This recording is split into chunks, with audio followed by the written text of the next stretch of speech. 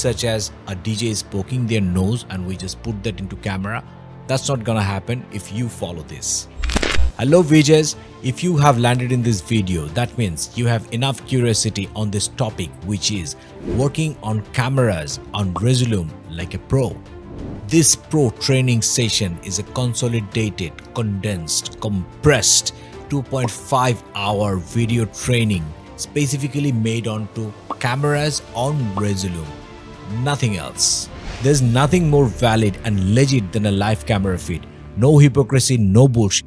And although we have an awesome VJ bank full of chasers and a lot of FXs, a lot of cool MIDI controllers, at the end of the day, all these people come here paying to see those artists.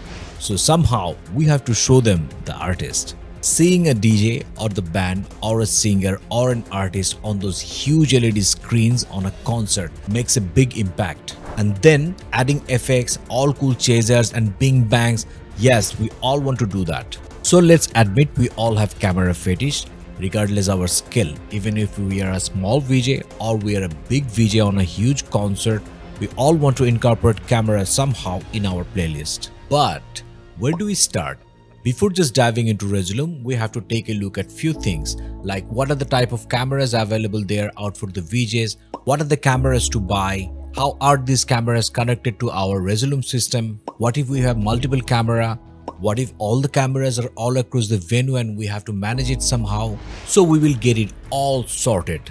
And after getting everything to Resolume, we are going to take a pro dive into Resolume with cameras. We will dig into what are the must-have FXs for the cameras, how to manage a lot of camera feeds, how we can monitor all the camera feeds inside Resolume, and we're going to make a pre-visualization for cameras so that we get to monitor our camera before we send them into outputs and avoid scenes such as a DJ is poking their nose and we just put that into camera. That's not gonna happen if you follow this. Not only that, we're going to take a look at a lot of slice transform FXs and a lot of tips are there, and how can we end this without some chaser. I mean, we have to do some chaser, right? So in this advanced training module, we are going to take a deep dive in all those topics. So the context for today's webinar is in block. I have tried to lay everything into two whole blocks.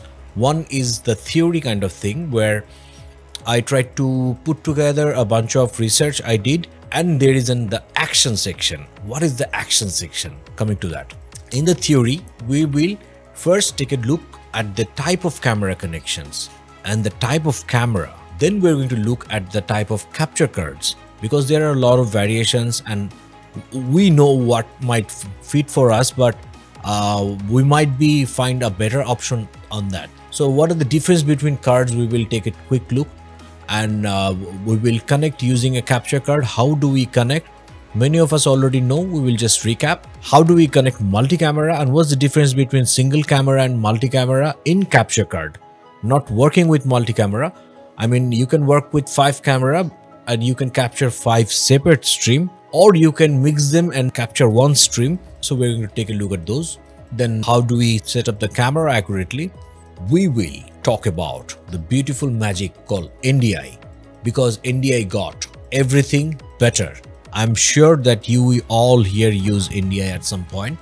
So in camera also we could use NDI, and there are also some limits and some benefits with NDI. We will take a deep dive at NDI. We will talk about how to connect with the NDI camera. We will talk about multi-camera with NDI, and then how do we set it up properly.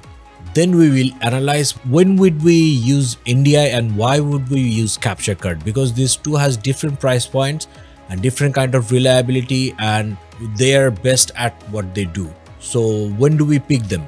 Then we will dive into action. The action means Resolume Arena. Then we're going to talk about some effects that I personally think very important to consider while you are working with the camera. Some effects are like you must consider if you're working in a uncontrolled venue. Let's say you're working in an outdoor venue where people are dancing crazy and fogs and haze and it's moisty and it's changing. So you have to take some effects and keep it on a MIDI controller, I would suggest. The way I deal it is I put some controls in video controller and adjust seeing the environment and people's. So we're going to take a look at that, and we're going to work with video router. Video router is a one magical thing you could do to your camera routing, because when you have one camera and you're playing one camera, two visual, you are just happy. You don't have to do anything. What if you are using 5 camera inputs or maybe 4 camera input, 1 presentation input, and you will have to manage them somehow, keep them managed. So how do we manage? Video router is a solution to those. So we will of course focus on camera, but you could use this video router idea inside Resolume when you make your program and apply it into 50 more other things, I truly believe. What if we have 5 camera connected and we are not putting all the camera on the screen throughout the time? We must do some monitoring before putting some camera. So if you are using a proper video processing production panel, you are going to get a monitor feed before you send. How do we simulate that inside Resolume so that we can see the camera feed if it's the right camera before putting it in? So that is the very important essential part called previs we are going to go around today. And then we are going to work with slice transform. We're going to do basic slice transform, but you can go crazy with slice transform. And then we're going to try to optimize our performance however we can. If you want to buy this course, then here's something. I'm putting a promo code here. You can use this promo code and get 10% discount. Don't tell it to anyone. Since the training was produced on the shape of a webinar including live participants, you will have active participation by professional VJs and video engineers asking question answer and sharing tips. All for you, pros and bros.